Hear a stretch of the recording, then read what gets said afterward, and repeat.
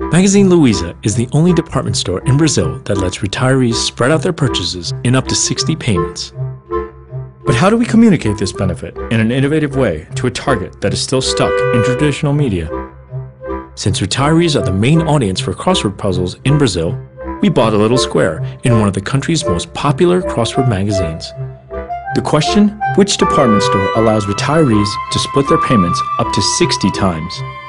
A tiny ad that couldn't be skipped, since they needed to write the answer in order to complete the game.